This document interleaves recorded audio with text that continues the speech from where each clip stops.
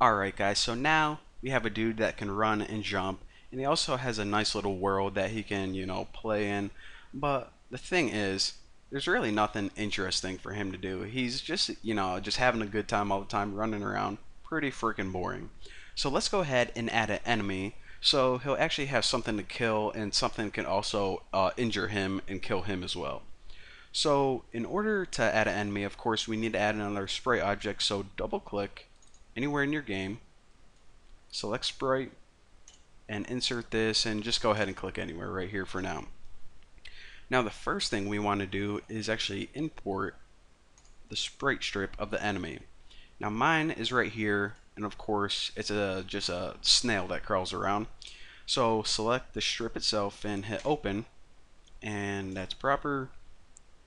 And of course, just like before, we're going to delete the first one, hold shift, crop all of them, and also on the origin, actually have the origin tool selected already, hit 2. So remember, you always want it at the bottom middle for platform games, enemies, and your main player, and apply this origin the entire animation. So now once we verify that, alright, good to go. However, there's a couple things that you guys might want to tweak. For me, I'm going to go ahead and select this animation. And first of all, I'm going to speed them up a little bit to 15 because 5 is just like really slow. And another thing that I want to do is I'm going to set this looping to yes. So basically, this is just an animation of a snail crawling. And of course, once he gets done with like one thrust or whatever you call it, I just want him to keep doing it over and over again until either we kill him or he kills us. So close out of that, and it's going to place him on your screen. And I'm going to rename him Snail Enemy. So now we have this snail that's, well, pretty much behaving just like we wanted to, animating properly. And now, let's go ahead and add some intelligence. So basically, just like any other platform game, the goal of our player is to kill this snail. And if you ever played Super Mario or Sonic the Hedgehog, which I'm sure you guys have, you can kill enemies by jumping on top of them. However, if you just run into them from the side or they run into you, then they hurt you. So that's how it can hurt you, and that's how you kill them. So now let's add this intelligence to our game. So the first thing that I like to do is actually add another behavior to this player. So click on the player and then click behaviors, and I'm going to add this flash behavior right here. And what this does is whenever it's activated, it makes your player temporarily blink. Now, I don't even know if you guys noticed this, but pretty much in every platform game you ever played, whenever your user got hurt, he blinked like on and off. And that just that's just feedback to the user playing your game that, alright, that's not good. I probably shouldn't run into the snail from the side.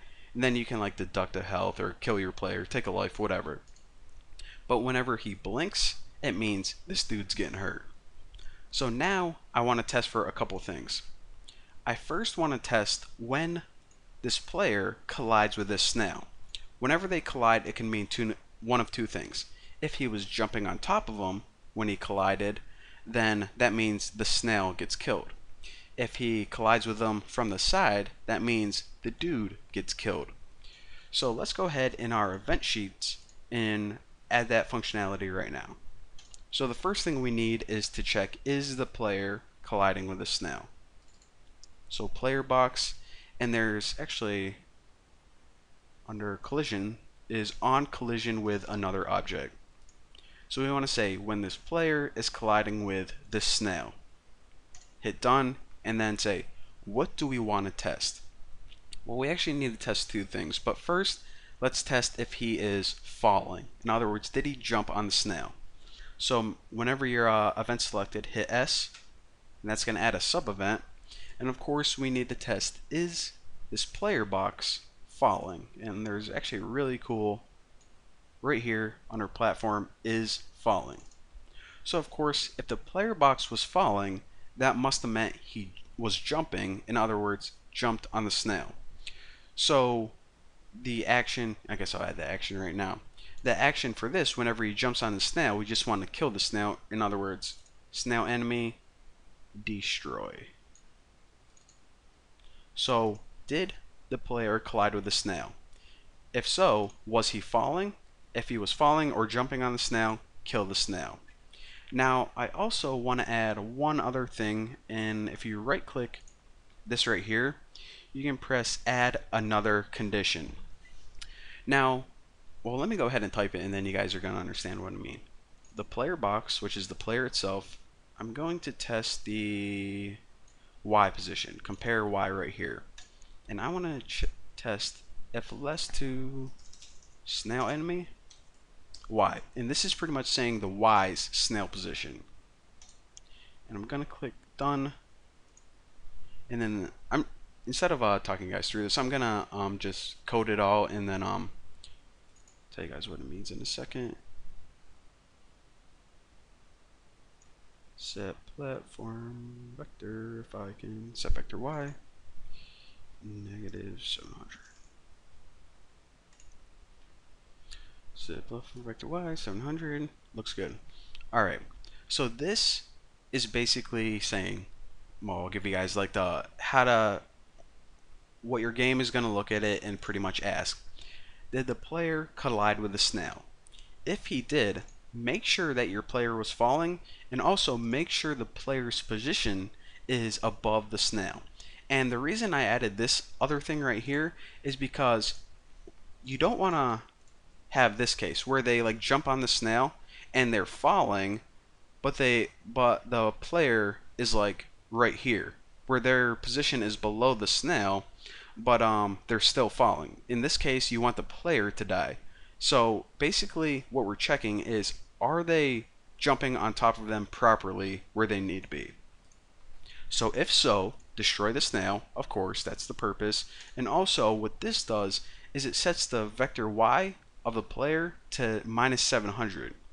Now what that does is it basically makes his position shoot up a little bit because negative in the Y position is up. So you basically hop on the snail, and if you kill it, then it's just gonna make you bounce a little bit. So instead of just doing that, I'll show you guys. So jump, and you see how there's that little bounce right at the end. I think that gives it a really cool effect. So again, if you're just jumping like that, you just land on the ground and stick still. But once you land on the snail, you give it a little bounce, and it just lets your player react. And I don't know, it's just better feedback, like you actually did something. So that's better than jumping right through the snail and just landing on the ground. So now that we know how to kill the snail, what we need to do now is actually have that snail move around left to right, and we'll do a couple other things as well before this game is actually complete. So for now, thank you guys for watching, and well, I'll see you in the next video.